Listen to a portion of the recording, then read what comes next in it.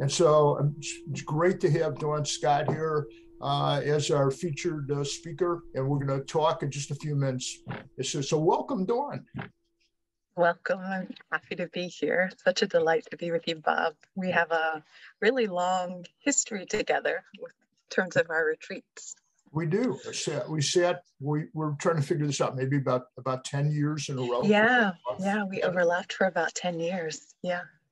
I was actually, as I was driving here this morning, I was trying to remember, I think we sat on the same side of the room together for many years. Yeah, exactly. You know how weird that is? When I walk in, and maybe you also, I tend to move towards the left rather than to That's right. So I think you and I sat together for years on the left side of the hall. Yeah. I know this, and I think like we're pretty close. The mats were pretty close at different times. What's really amazing to me is how you get to know someone really well before you even speak to them. In the silence, there's something that's communicated. It's true. Yeah. So when you reached out to me about Dharma Voices for Animals, I didn't know much about your organization, but I just instinctively trust you, and anything you're a part of, I'm like happy to support. And it just so happens that it's in alignment with my own values. So just thanks for calling me in and giving me an opportunity to embody my values and the things that are important to me. Yeah, well, thank you. Huge thanks to you. I mean, this is so, by helping us, and you've been an amazing, wonderful light of inspiration for us. And by doing this, you're, enabling us to make all these connections around the world and save animals. So this is going as I owe you a huge thanks and amount of gratitude. I'm so happy. You didn't know about Dharma Voices for Animals. I also didn't know that you were vegan until Guy told you this summer. Yeah. So and that's been quite a journey. I know you and I have talked about it a little bit. Yeah. So let me do this. Let me just give a little of your bio that I have. You probably know this. You probably should do it rather than me, but it's only appropriate. And that I have it. So I have a few notes. Let me do that, and then we'll just continue talking. And then the intro that I was going to do, let's hold it off till the end, because I want to tell people just about some updates. But let's wait since we're talking already. So Dawn Scott, I'd like to introduce. And Dawn, so first to welcome you formally to DVA as a Dharma teacher, DVA Dharma teacher. And also you're going to be working with us in our project. So I will make that announcement. We're officially started our U.S. Centers project. So we've been doing this informally for, as you and I talked about, for 10 and a half years now. Patty started out as co-founder, Kim and David and I. So we did informally behind the scenes, talking to cooks and kitchens, and have really got I think encouraged a lot of positive change. But now we're going to do that on a bigger scale. And this week was the first week for our director of the U.S. Centers Project, Carrie Thompson, who's in Santa Fe, actually in Taos, New Mexico. Carrie's on the call, and we'll be hearing from her. Everyone will be hearing from her soon. So now she's just trying to see what's out there, see what her plan is, and this is what we're going to be doing. This is already what we've been doing in Vietnam, Thailand, and Sri Lanka, really putting resources and time into countries. So now we have 4 countries. U.S. centers will be hearing a lot from us as we try to find ways to work together towards diet change. So Dawn is going to be working with us on that, talking to different centers and different teachers and all, which is the only way we're ever going to have the confidence and trust of centers to make change. You can't just say, oh, by the way, you should be vegan. I mean, it's really about the relationships that you have with a lot of these centers and calling on shared values and how to live that. So happy to be a part of that. And I think I already have an assignment. You do have one. We'll make that public. Right, exactly. So I think really good things are happening.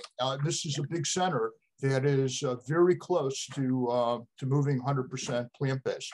and Dawn's been working behind the scenes on this one. Okay, so then just the rest of the introduction, people should know a bit about you. And I'm going to add this because it's not in our official bio, but I just found out the last time we talked that you were an aspiring actor. I guess you don't say actress, actor. Yeah. So can you say something about that? I think this is really, I'm not surprised to hear that. But. Yeah, what to say about that? So I as a young person, I really loved singing and dancing and theater. And I loved musicals. I really loved musicals. And I just thought I was born in the wrong era. So I had mentors and mentees who would take me to see musicals. My first musicals that I saw were Chorus Line, Fiddler on the Roof. And I took those, there's a deer. Oh no, it's a neighbor. I took those musicals pretty literally when I was a kid. So I was expecting at some point that I'd walk around the corner and everyone would be singing and dancing. It never happened. But I studied voice and did a lot of theater as a young person with Marilyn Ostepsky, just a local artist who supported young people in cultivating their gifts as singers and dancers and actors. And I eventually went to acting school. Got a full scholarship to this wonderful conservatory. And what was cool about that conservatory, and there are different schools that I was auditioning for, but what was cool about this conservatory is they had low flying trapeze as their movement component. And I thought, this is the school I want to go to.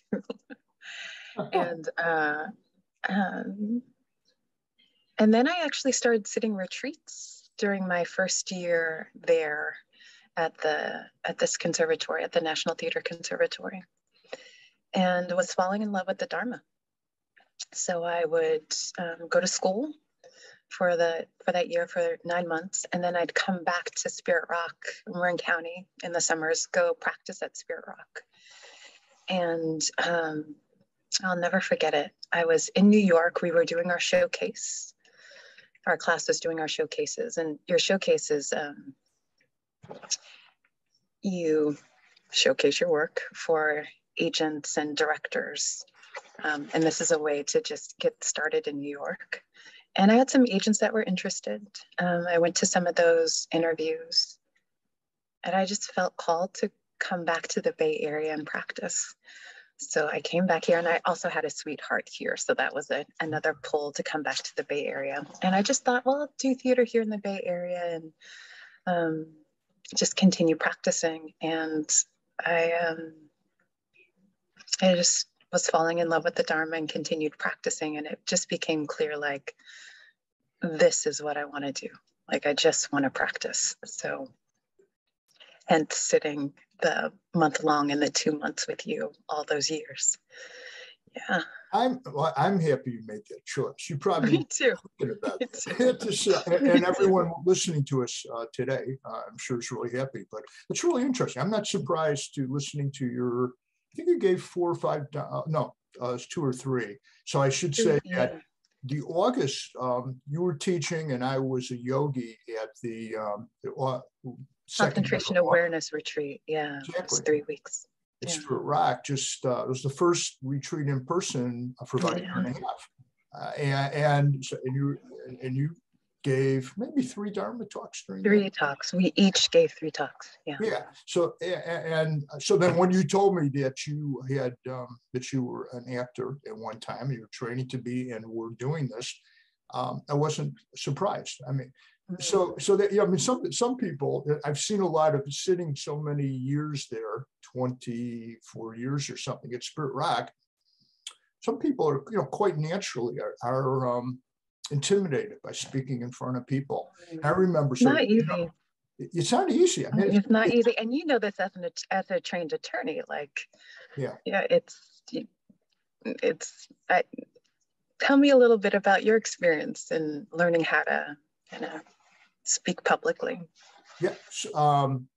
So I took a public speaking course in college at University of Illinois.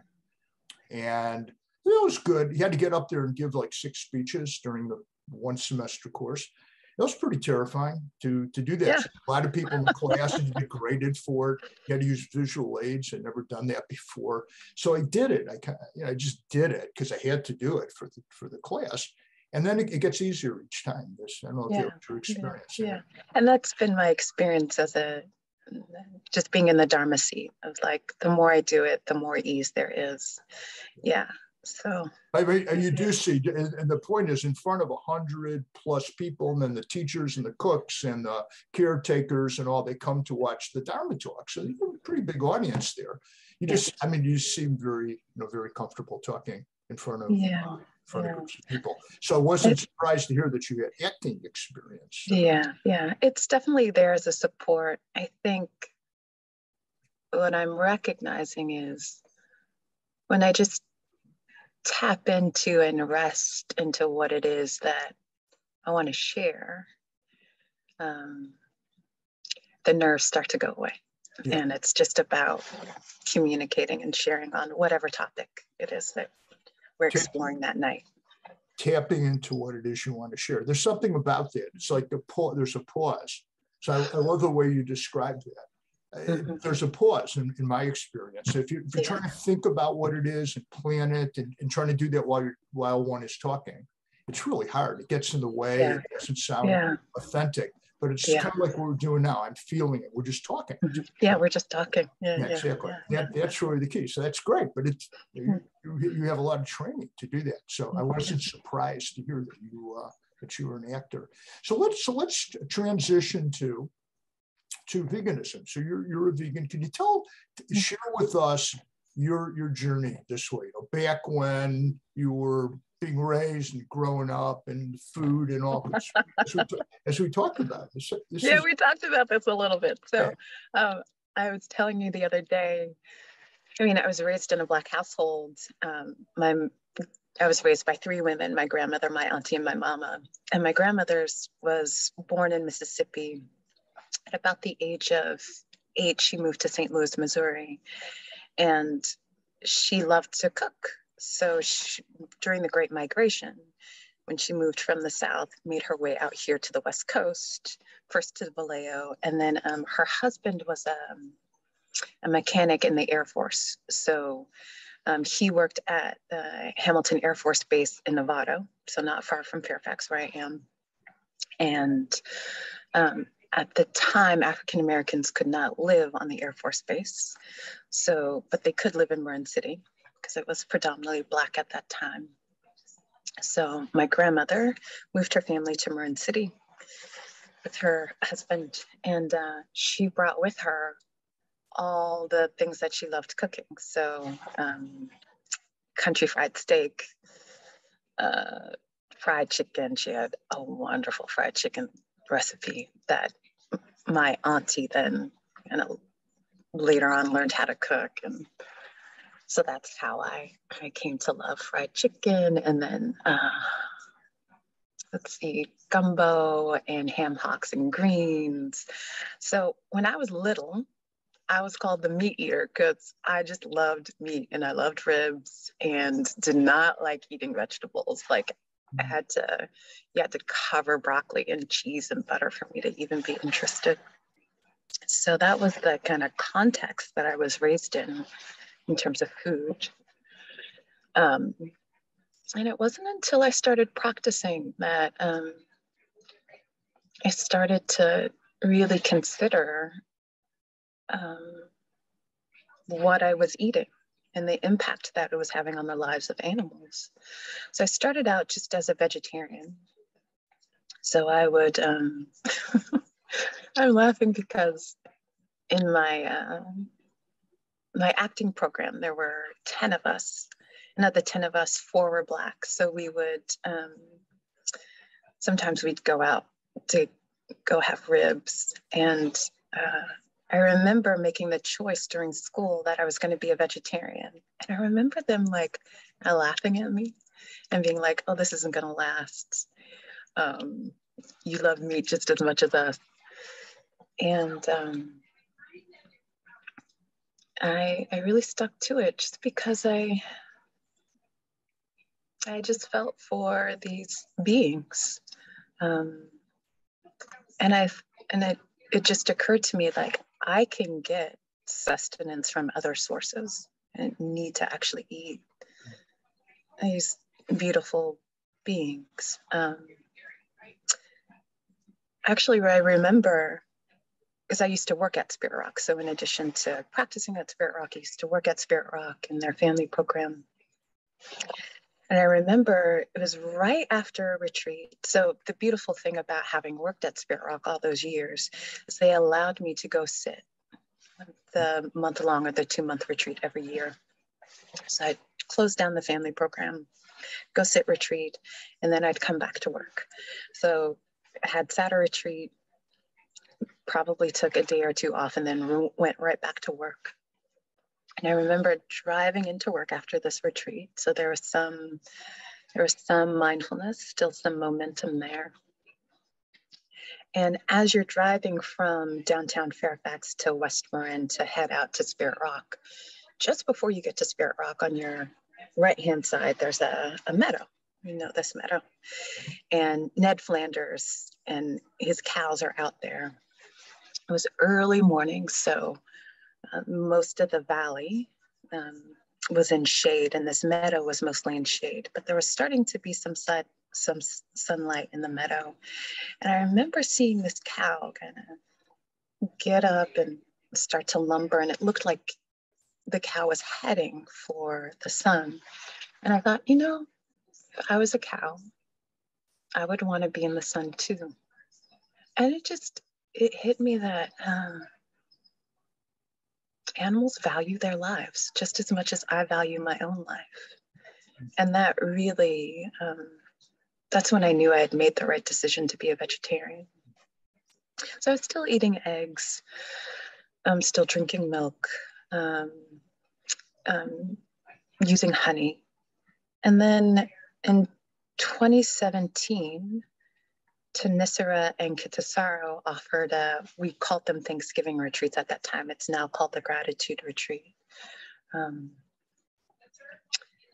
And Tanisara, as you know, that vegan, I believe you even had her on this part of the Dharma. Absolutely. She was our Dharma Voices for Animals. Third, I think, Dawn, she was our third speaker. You're okay. six now. And also she's been a part of our U.S. Centers project and a Dharma teacher member of DVA. And also, so is Kitasaro is, but Tanisara has been really active with centers and helping us with a letter, drafting a letter and stuff. Yeah. Beautiful. So,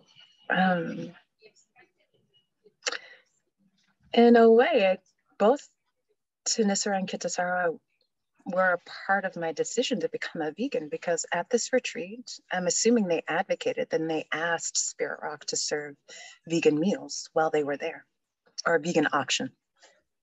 So it's around Thanksgiving. The retreat starts before Thanksgiving and ends after Thanksgiving. So in the middle of the retreat, there's this huge feast that the kitchen, they do such a beautiful job in what they offer.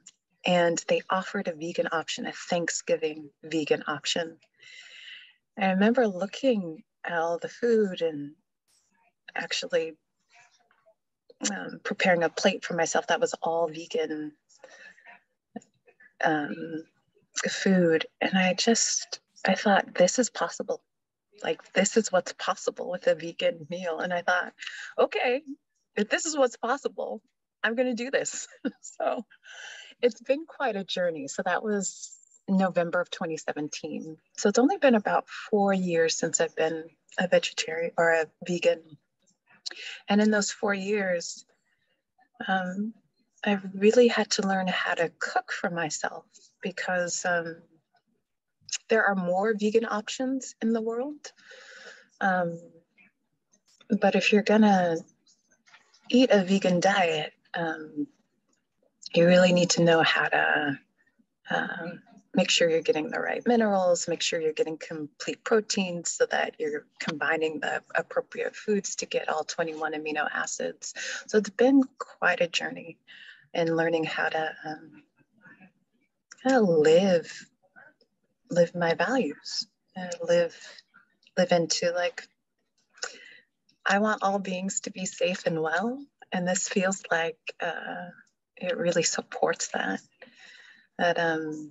Then there's the day-to-day of like, okay, how will you eat, and just learning how to cook for myself, which means slowing down and not being so busy and creating time to figure out how to create meals that are nourishing, that aren't harming other beings. And it's been really good for me, really good for my heart. Yeah, really good for my heart. Yeah. You know, thanks a lot for sharing that with us. I really enjoyed and like it. I just really connect with your story. I can see parts of that, like just seeing an animal that is going to wind up on someone's plate. Seeing them, I had something similar. It was actually, I was up in Napa one time. I went up early before a retreat at Spirit Rock, and I was runner back then, and I was out there somewhere around where the farms are, and there was a calf was separated from its mother, and they're both making, and they were like running towards each other, and they're both making lots of sounds. I don't know how it happened, and then they were nuzzling and all, and then the calf was staying really close to the mother. After that, as I watched it, I ran around and I came back around the other side of this grazing area, and it's just seeing them. I was vegan already by then, but it just actually seeing it. So it's not just a concept that don't kill a sentient being, which is of course important as a starting point, but actually to see that animals want to live as much as we do, and they want to be free from suffering. And they have loved ones that they have a connection with, that they want to be with. And So now you're official. You're a Dharma teacher. You're teaching everywhere. So I didn't, so let me throw just graduated. It's funny. It's so funny. But like the first year, it's so we're staying in email contact. We're contact. We were talking about this. We had some other things that we had to talk about, DVA stuff. And I know that when I'm going to email you the first time, I'll get an email message. They'll say that you're teaching a retreat or sitting a retreat, and that is, you are almost nonstop, 24/7, as they say. So you're teaching us a few of the highlights of what you've been doing. So you're a graduate of Insight Meditation Society's teacher training program. Is this a 4 or 5 year program? I think, huh? So it was a 4-year program. We started in August of 2017, and we just wrapped up this past May. And none of us knew, who foresaw the global pandemic. So the pandemic really ended up shaping the last 2 years of the last year of our training. That was kind of heartbreaking. And there were beautiful things that came out of it. And the fact that our graduation was on Zoom, it was online. So people who would not have been able to participate and wish us well and be a part of the celebration of our cohort were actually able to attend. And that was really special. Yeah. So that was a 4-year training with 19 other wonderful people.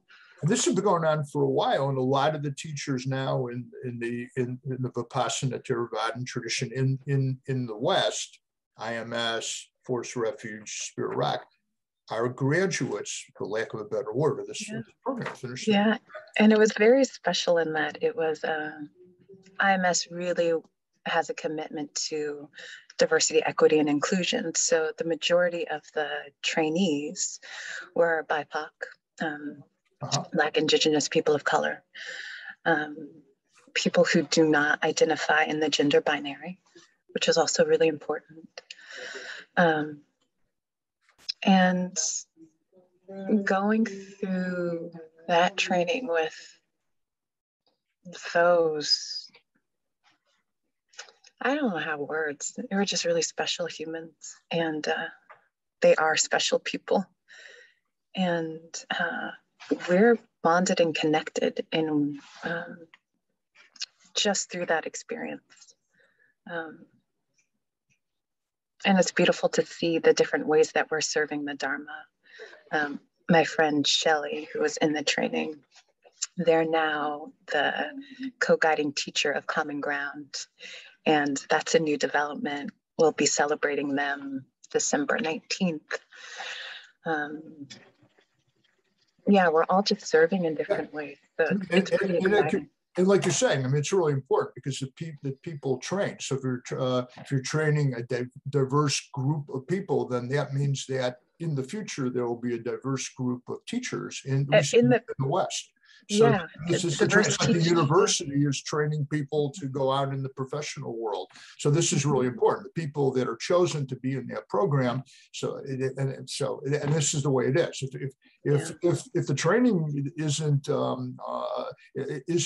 reaching out and inclusive of diverse folks, then the teaching won't be either. So I mean, this is really important. And this is a fairly recent change, but you're part of that now. It is. And what's exciting is we're starting to see some of the fruits of these various institutions who have said, okay, we really want to be in alignment with diversity, equity, and inclusion. So that first retreat at Spirit Rock that we were both a part of, that you sat and I taught, almost half were BIPOC. Almost half. Wow. Yeah. And that's really... it's unusual, it's lovely, it's beautiful. So we're already starting to see the fruits of long efforts that Spirit Rock and IMS have been putting into this work. Yeah. So anyway, this is great. Yeah. Okay. So now you're this like a relay race, right? So you're handed the baton, and then you're gonna, I know where you're coming from, and you'll continue this contemporary tradition of Spirit Rock of diversity, inclusion, and equity. So this is really important. Yeah. Good. So this is great. So now I want to just finish. I keep interrupting. Right? No, you're not interrupting at all. This is actually, I feel it's a really. I think it's people are going, oh, what are they doing? But I think it's like really a good, really a wonderful interview because we're just talking and that's it. And I'm not sitting here. And sometimes I was just interviewed it was actually for a Taiwanese, not Buddhist, but a vegan organization. And I didn't know the person very well. And they had like 8 questions. They sent me the 8 questions. And she went, okay, so when did you start? And then I answered the question. And then she went to question number 2. It's okay. Not a lot of give and take. Yeah, so I think that at least for me, but I hope other people are experiencing it also that way. It's much more interesting. But what's interesting is that we keep getting, I want to tell people a little bit more about, you pretty much hit all the highlights. There's a couple more things here. You've really, just in your first year officially teaching, you're doing so many different things. So I want to just finish this for a minute. Then we'll get back to our free flow exchange. Also, you're a core teacher at Spirit Rock's Advanced Practitioner Program. We're calling it LEAP. It's called Liberation Through Emptiness and Awareness Practices. Yes, it's called LEAP now. Advanced Practitioner Program. That Advanced Practitioner Program. That sounds a little. I think it's intimidating for some people, but calling it LEAP, Liberation Through Emptiness and Awareness Practices, really kind of gets to the heart of what it is. And Sally came up with that acronym and it's perfect. So, it's good. Yes. It is good. Thanks for sharing that. And that wasn't right. I was in the dedicated practitioner, actually the first one, and then community Dharma leader, the third one. Wow. So this is new. This is relatively new. It sounds great. And so you're a core teacher. How many? How long does this go on? Is it a couple of years? It's a year long. And the core faculty are Sally, Armstrong, Susie Harrington, and me. And then we invite teachers in. So Gil will be a part of it. Gil Fronsdale, Brian Lesage, Guy Armstrong, Jaya Rudgard, Venerable Analio will come in. He won't fly in personally, but he'll come in via Zoom. Let's see, is there anyone else I'm missing? So May Elliott will be an assistant. Francisco Gable will also be an assistant. They were in the previous iteration of APP. It's just an exciting group of people to come together to actually offer teachings that we don't normally get to hear or practice with. These more liberative practices around emptiness and awakening. I think Philip Moffat will also be a part of this teaching team as well. So really excited. Oh, this is great. Excited. So I'm happy you told us a bit about the content, because I actually didn't know this. And it'll start in 2023. So it's not starting anytime soon, which is great. 2020 what? 2023. Yeah. 2023. Okay, so people could go to the Spirit Rock website and sign up. Now, emptiness is also described as anatta or anatta in the Buddhist teachings. So this is, if you're into practice, and a lot of people with us on our call just take a look at the website and you can. So there's time to register and all that. Then you also mentioned the family program at Spirit Rock, but you were the coordinator of that for 8 years. And then with that, you had the opportunity to sit retreats, to participate in retreats. People don't know what sit is. Participate in the retreats. So that was for 8 years. You were immersed in this.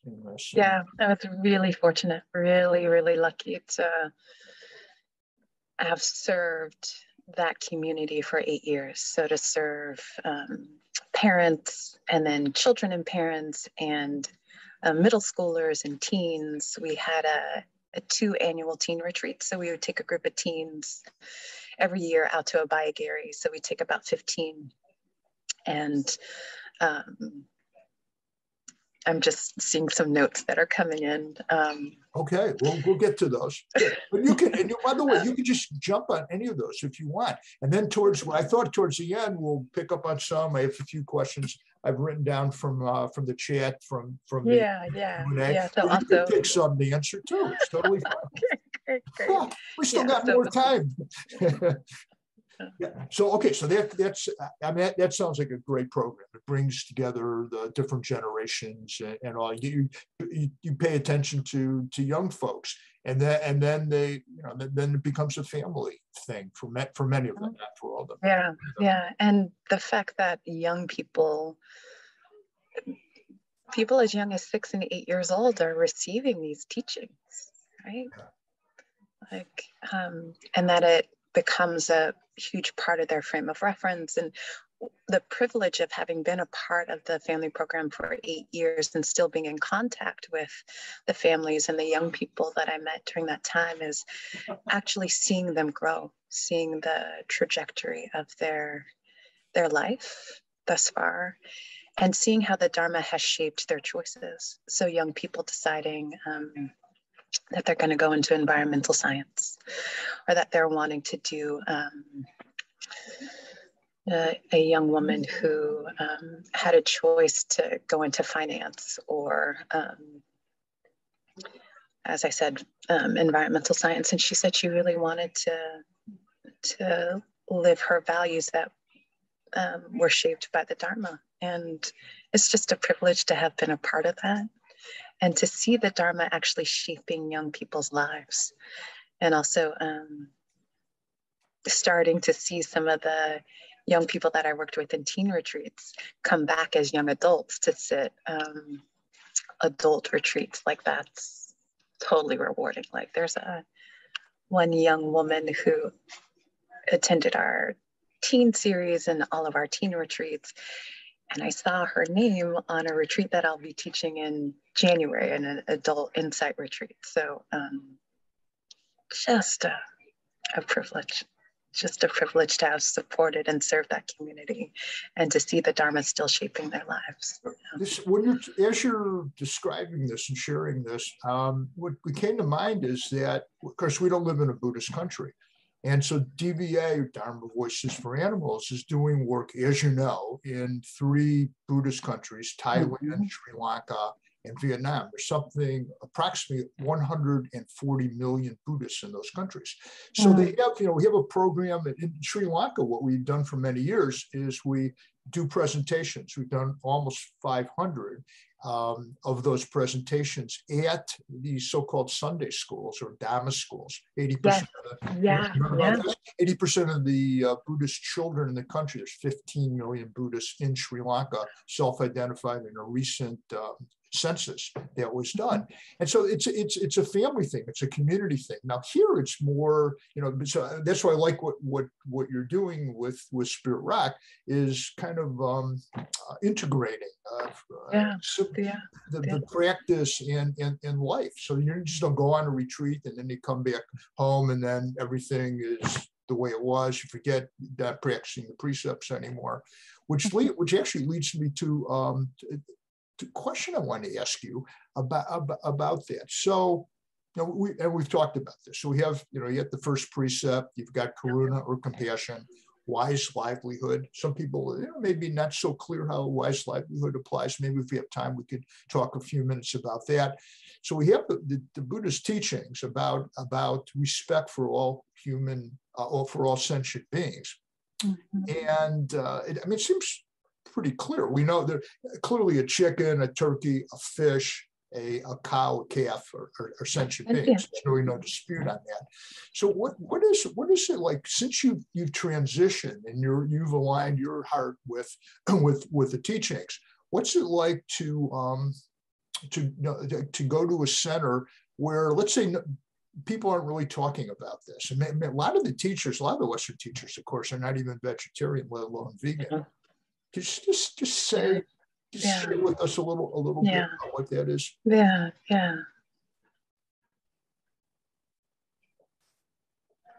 Just in terms of my own heart, there's a real lightness and a sense of relaxation. And I mean, this is so important for the development of our practice, like the lack of remorse and the joy that comes from that. And the Buddha, there's this beautiful passage in the Anguttara Nikaya where he goes through all of the conditions that give rise to full awakening and all of the conditions that give rise to a concentrated mind. And a concentrated mind is a mind that's quite happy. And the Buddha directly points to what supports happiness is living an ethical life, having a heart that's ethically attuned, and not harming and not killing living beings, sentient beings, is a huge component of living an ethical life, of having a heart that's ethically attuned and a heart that resonates with what will actually be a support for not only myself, not only other beings, but for all life, living that ethically attuned heart. And in terms of my own practice, there's a real lightness in knowing, like, I didn't kill any living beings today, and I'm not going to. And through the food I eat and the clothes that I wear, I'm not harming living beings. Like, that feels quite important. In terms of your question more directly, going to centers where they're still offering, so most of the centers that I teach at or that I practice at are offering a vegetarian option, and then Spirit Rock more lately, I've been seeing a lot of vegan options, which is really great.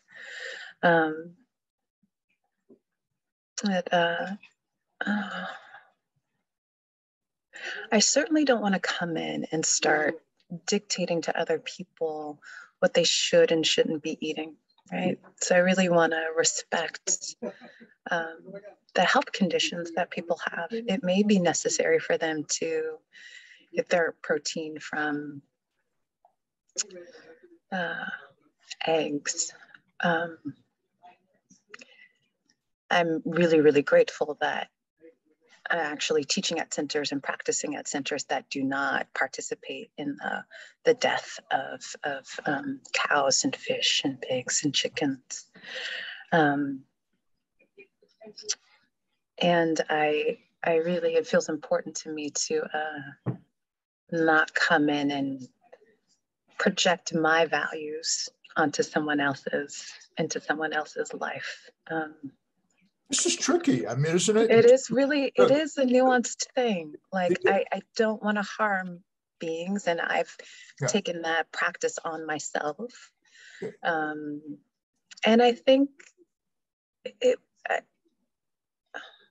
what's wonderful about practicing at a center that offers only vegan options, and there's one in Santa Cruz that does, is it can show people what's possible, that you can eat well, that you can eat really tasty meals and not harm anybody, not harm any living beings. And I think the centers here in the United States have an opportunity to do that, to kind of demonstrate like what's possible. And I know there will always be exceptions for people. There will be some people that need to get their protein from sources that are from living beings, and I don't approve of it for myself, but I don't want to. Yeah, I don't want to start dictating someone else's their diet. Yeah, and it's certainly people think that they need to. So that's right. That's a whole that's other right. thing. Yeah. And you also said about when it's available. So there are places, although in the countries that the other countries are working in, Thailand, Vietnam, and Sri Lanka, there are alternatives. But people out in villages, people that don't have many resources, it is really difficult. But then, if we come to the U.S., for the most part, people coming to the centers have certainly a great deal of choices. They could choose non-harming. But also we have to respecting wise speech and all. You can't, and it's just so ineffective. So I like what you said about you can't dictate. There's no way. I think maybe it's just inviting people to look at this. Can you consider this? And being an example, being a shining example like you are. You don't have to say do this or do that, but just your own practice of plant-based non-harming is a shining example. But then people need to know that. So you can't go up there and say, hey, look at me like that. But we can. Dharma Voices for Animals can shine a light on it. That's what would it be like to incorporate this into a talk? Please do. This is so important, but it has to come from you. So just to I think I mentioned to you, Stephanie Swan. So she's the founder of, and I forgot the name, but it's a big Vipassana Theravada center in Atlanta, Georgia. So if people are watching from out of the U.S. and joining us now, Atlanta, Georgia is in the South, considered the Deep South, and that's where she's born and raised. And so she and I had a really great long talk 3 months ago. During that talk, I didn't even say anything. She said, that she really needs to give a Dharma talk about this. She's been a vegan activist outside of Dharma circles for a long time. So she did. So she said, here, I'm going to do it on this. Oh, nice. Yeah, actually, I think it's up on your site. Yeah, exactly. So it's up on your site. And I was like, I need to listen to that talk. I was really excited to go listen to it. Yeah. And I invite everyone to listen to it. It's really good. Charles Rubin, our communications director, posted that. And so take a look at that. So there's 3 ways that Dharma teachers, but it has to come from within. So it just sounds like it just came from you. 3 ways that you can make an impact, kind of in a way, in keeping with the precepts and not dictating to people. One is to not dictating. Not dictating. Self-identify. I mean, just to self-identify and find an appropriate place to do that. So some teachers, so one vegetarian teacher will say, not vegan, vegetarian, will say that he went to this Pauk Sayadaw's retreat center in Burma when it was possible to do that before the recent major problems there. And it was okay because they had only vegetarian food. There was.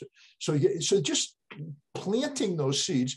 The second is to mention something, because you were saying this. This doesn't, you have to be a teacher. Just having some relationship with a center or the Buddhist community or Buddhists, and respect the precepts and compassion and all. Just to say what it is, as you've been telling me, just to say an elevator speech on that, just like 2 sentences of what is in the Dharma. So you told me it's precepts, compassion, whatever you want to say. And the third thing is, and this is a little bit asking maybe a little bit more, but for me, this is, if I got invited to speak in the Dharma Center, this is what I would do. Since I'm vegan, I was vegetarian for many years, vegan for the past, I think 17 or 18 years, I think it is now.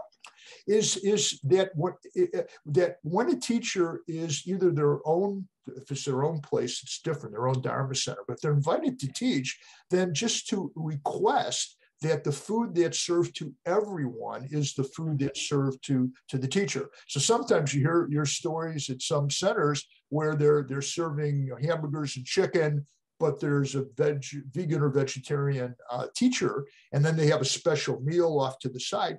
I would like everyone to eat that food so that there's no harming because of my presence. So these are like just 3 guidelines. Yeah. Yeah, those are wonderful guidelines. Those are wonderful guidelines. And I, right now, my heart's just been attuning a lot to compassion and compassion practice. And social justice has been I care about it, and I find ways of integrating it into my talks. And in a way, I mean, you could see this as a social justice issue. Yeah, right? exactly. It is. Yeah. It is a social and justice. how to, so I can feel my heart even right now, like, and my mind, like, well, how could you incorporate this into your, I plan on giving some talks on compassion within the next couple of weeks. And maybe I've got some talks to rewrite. This is great. Yeah. And this is great. First, listen to, as you're thinking about this, listen to. Yeah, I'll listen to Stephanie just to see how she approached it. And one thing she did, you and I were talking, we haven't said this directly, but it's that it's not easy to talk about this. And it's taboo. Well, because it can be so polarizing, and it doesn't need to be, because you just want to, well, it just doesn't need to be polarizing. And what I mean by that, I feel like we're living in a time that's so polemic and so conflicted with vaccines and politics and candidates. And it just seems to be within the zeitgeist of our times, this kind of conflicted, polemic, fractious time. And I don't think this conversation around our dietary needs and wanting to live into our values, it doesn't need to be conflicted. It doesn't need to be, I'm not afraid of tension. Actually, I was with some friends last night and we were talking about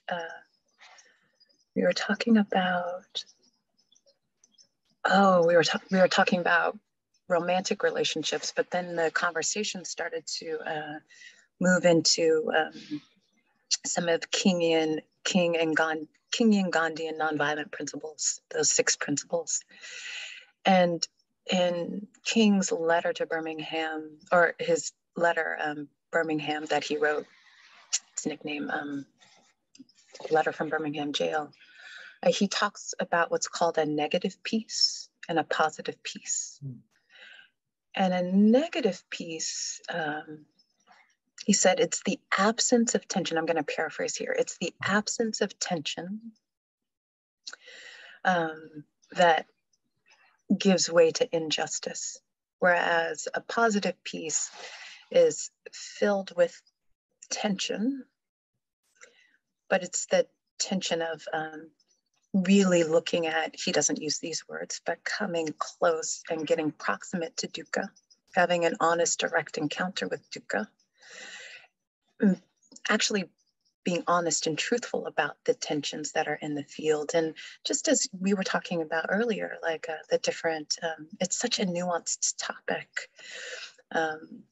So being honest about some of the tension that's there, and then finding ways of being in beloved relationship around that result in justice, that result in equity and a welfare for everybody involved, all beings. And it doesn't, I'm hoping that as I rewrite some of these talks, wow, it's already happening. As I rewrite some of these talks. You'll get the recording of this, and then you got your talk. I'll send it to you, but as I'm hoping that as I kind of rewrite these talks and start to incorporate some of my lived experience around this, and perhaps how the teachings actually support this precept of not killing living beings is very clear. That is the precept. But we can do it in a way that's not about shaming and blaming. It's more of an invitation to explore this terrain for yourself. And it doesn't need to be fractious. It doesn't need to be I just feel like there can be so much shaming and blaming, and that's not the beauty of Kingian, Gandhian, nonviolent action.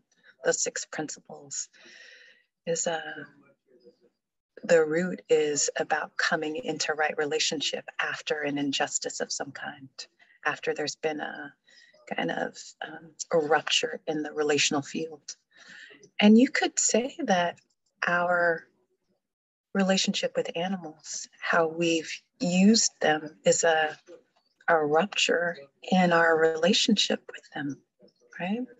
Like there's this basic, one way that Venerable Nanalio talks about metta is it's just this basic agreement that when we meet as 2 beings, that we will meet each other with friendliness. And if that's the agreement between humans and animals, we haven't kept to that agreement, that friendliness, that benevolence, that, well, I'm not going to harm you. And you could see the living in accordance with that first precept. And just speaking off the cuff here, so what's the point I'm coming to? That living as a vegetarian or a vegan is a way of trying to mend the rupture in those relationships. Like, I know my species has caused a lot of harm, and just know that there is benevolence here, and I don't want to cause harm to you and your species.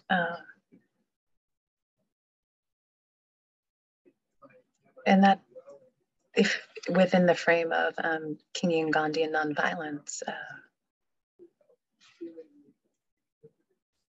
coming into right relationship with animals through living as a vegan and living as a vegetarian feels like a social justice issue in some way.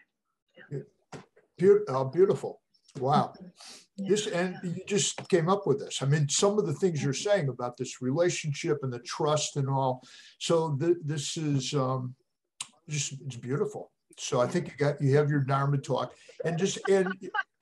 or your 10 Dharma talks. This is really it. Coming from your heart, thinking about not analyzing, it just came out. This is perfect. This has so many things in there that are really, really important. So for sure, I completely support you and encourage you. Thank you for just planting the seed. Thank you for planting the seed. And I'm looking forward to. I'm going into a semi-retreat this week Huh. So I'll be practicing in the mornings and then the evenings, and then writing in the afternoons, and then tending to admin stuff also in the afternoon. So yeah, it'll be a time to explore all of this. Yeah, thank you. This is great. Yeah, please let me know, keep me posted, and I will. Actually, maybe I might give you a call and just say, hey, I'm thinking about this. What do you think? Now you've got my number, so give me a call. It's perfect. And then it'll be on Dharma Seed if you're doing it at one of the centers. And then others can listen to it, and then we can link to it. And so it's beautiful. What's the safety? So here, I like this. It says, teachers who follow the first precept in their food choices are more credible to me. I like framing non-harming as a gift of safety to other beings. So as a teacher, I heard a talk by Mark Coleman that the practice of not eating animals is a practice of dana, or generosity. Mm-hmm. It's, instead of like focusing, sometimes instead of focusing on the harm, which is, we have to start there, and that's what the Buddha has to do, is to tune into dukkha, Four Noble Truths. But sometimes just to reflect on the good, the non-harming, the supportive life that we're doing, even if you're transitioning to vegetarianism or transitioning to veganism, you're changing. Just instead of thinking about what you are still doing and don't want to do anymore, what you want to get rid of, look at the lives you're saving as you're transitioning. It's mercy. That's generosity for sure. Yeah, it's really, I love that you're bringing this up, because the Buddha actually encourages us to reflect on the wholesomeness, the beauty, the skill of our ethical actions, of our ethical behavior, and actually reframing it. Because I mean, there's so much that's, the times that we're living in, they're just so turbulent, and I think people have talked about the climate crisis and trying to motivate people through fear. It doesn't quite work. It doesn't work. It's just, we want to bury our head in the sand. But if we start to frame it in terms of the wholesome, the beautiful, the kusala, which has this meaning of a beautiful, good, a skillful, the kusala, like really framing this first precept as and the Buddha talks about this. I forget what sutta it is. Whoops, it's a background. Okay, we're okay. I'll just let that pass. It's just a helicopter going overhead. Oh, yes, sure. It's okay. It sounded like someone talking, but anyway. Oh, no, it's a helicopter. Okay. So that's past now. But framing this first precept as offering the gift of safety. And there is a sutta where the Buddha frames all of the precepts, not just that first one, but all of the precepts as offering the gift of safety, and reflecting on that. And that's what I was saying about my own heart feeling like there's this lightness and this, like, the goodness of, like, I haven't harmed any living beings today. I don't plan on harming any living beings today through the foods or the clothes that I wear, the things that I purchase. And that allows the heart to relax. And there's a field of trust, I think, that kind of radiates and emanates from you. I'm just thinking of a monastic that I know who, you could say he like lives in a menagerie, except he's in his kuti, and he's got this huge window in his kuti that allows him to see all the beings who are in the area that he lives in. And he has had some pretty close encounters with bears and raccoons and deer, and very friendly encounters. And I think it's the result of, one, his years of practice, the depth of his practice. Actually, that's right. We went for a walk. That's right. We went for a walk. And we were just checking in around practice, and we stopped near a meadow of cows, and one of the cows just came up to him, and then he was just rubbing the cow behind his ear. And I think, this is just my personal opinion, the depth of the practice and the fact that he eats a vegan diet as well. I think it's a vegan diet, definitely vegetarian. I think it's vegan. And then all of his years of practice, like that cow felt his trustworthiness. And the raccoon that visited him, it's such a wonderful story. There was a trustworthiness that these animals, I think, felt and allowed themselves to get close to this human. So yeah, we do offer the gift of safety, and framing it as that, and like, oh, I could live into the possibility of living, like I could embody, I can be a safe space and a refuge for all beings. And that is a gift. And feeling the goodness of that. Lovely.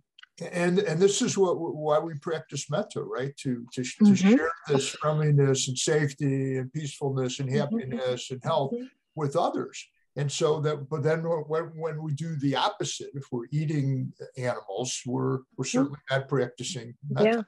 And That's right. so you could, it's almost like what I just thought of as you're sharing this was really beautiful. Is that not what I'm thinking, but what you were saying? What I thought was how it's easy. It's so much easier. Heart connects to metta practice when we're not causing this harm. We're not part of this terrible killing chain. Yeah. So we can share metta with all beings, because a lot of people, a lot of folks who are ethical leaders come into Buddhist practice and hear the metta prayer, the metta phrases, and it's to all sentient beings. But at the same time, then they go to the lunchroom, and then food that comes from the suffering of animals is served. And so it cuts into it divides the metta words from the actual practice. Yeah, that's right. And it the whole point is to live into these teachings, right? To embody them fully. Yeah. It's the practice. And I love what you said before, just a little while ago, about peace, about the practice, and quoting the Buddha, how the practice flourishes when there's peacefulness and non-harming with the individual. That's the point of the precepts. So it's like it's not something separate from the practice. It's a meditation. It's integral. It's foundational. Like one of the first things that the Buddha taught with anyone who was new to this particular approach towards freedom was generosity and ethical conduct. Yeah. Those are the first teachings. And even the gradual path starts with generosity and ethical conduct. Or the gradual training, I'm sorry, not the gradual path, the gradual training. So somehow you're going to help us figure, and we come up with different things. We try things, and we do. So just different ways of being able to communicate this. And just sticking with the U.S., we got lots and lots of low-hanging fruit and even more difficult challenges. Just think of just ways, and you're going to embody this when you're out there. You do already, and then we'll work together, and we'll see other ways that we can do this. Yeah. I don't see a lot of questions, a lot of wonderful comments, such as PCRM.org, great website for recipes and information on nutrition, Physicians Committee for Responsible Medicine. There's another one on that, another message on that, climate disruption. I think the two issues that play in the U.S. more than health. Health is really, really big in Thailand, Sri Lanka, and Vietnam, because people there are almost unanimous. People that are eating animals and animal products are almost unanimous in thinking that they absolutely need to do this because of health. So they're in those countries are spending a lot of time talking about medical and scientific evidence and studies like the China study, et cetera. In the US, we get into these long debates about health, even though we know, you and I know, it's by far the healthiest lifestyle we could have, based whole food. So we seem to do better with compassion, non-harming on the one hand, and environment on the other hand. So these are just strategies that we talk about. But for sure, all three of these major areas, compassion, non-harming, 1, environment 2, and health 3, are just right there. Yeah, it's just just a vegan diet, and actually not just diet, but like the products that we buy is really a support for all three. Thank you for saying that. Clothing, shoes, including shoes and all. Let's see. I think so. Great comments. We're reading all of them. Dawn's reading all of them. I'm reading all of them. Also, climatehealers.org offers a paper explaining that animal agriculture is responsible for 87% of greenhouse gases. I have a friend who said she became a vegetarian for that reason, just the impact on the climate. And the United Nations study back in 2007. So many of the leading scientists in the world, the greatest producer of carbon and greenhouse gas emissions is the #1 industry is factory farming, and 40% more of a negative impact on the environment than all of the transportation, all the cars, all the planes, all the boats, all the buses, etc. So it's pretty strong. It's not like it's like 3 reasons to be plant-based and 4 reasons not to, or 5-1. It's like everything, including preserving of the Amazon rainforest and water, which is going to become a really scarce commodity and for future generations. All these are reasons to be plant-based, so we're getting somewhere with your help, and this is great. Dawn, this is great. Anything you wanted to say at the end? There's a conclusion, or? I guess what's coming to mind is just the way that I started. Bob, I'm just so grateful that you called me into Dharma Voices for Animals, that I can use my life and my energy to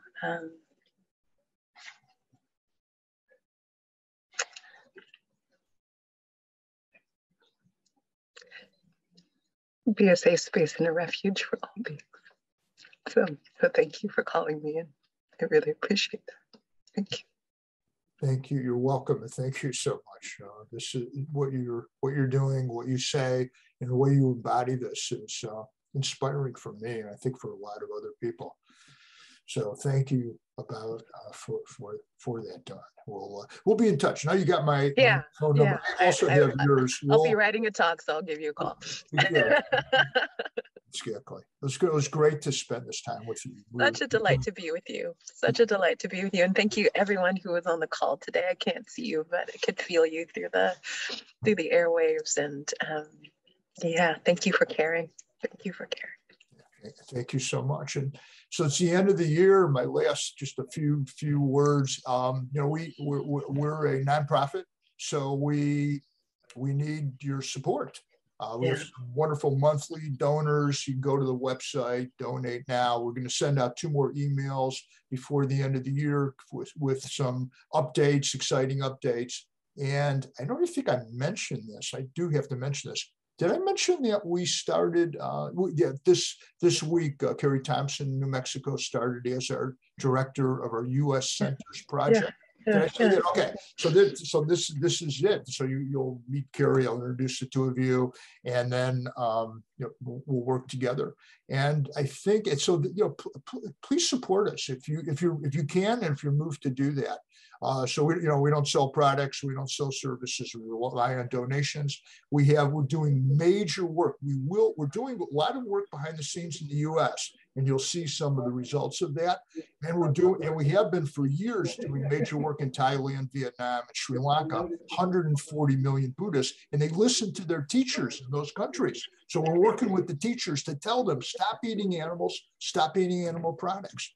So go to our website if you haven't been there, take a look, please support us if you can. Dawn, thank you so much. Such a delight to be with you. Thank you.